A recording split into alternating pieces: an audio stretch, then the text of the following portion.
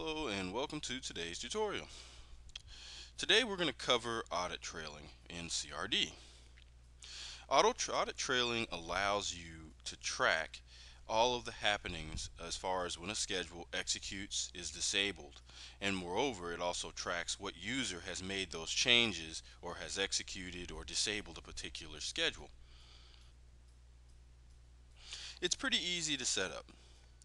If you go to the options menu, go to audit trail, check enable audit trail. Next, select the database that you're going to output this information to. Authenticate to it and click connect. From then on, now you have a system that now will track all the happenings of your schedules, when they're executed, who executed them, and whether they were disabled, edited, changed, or anything like that.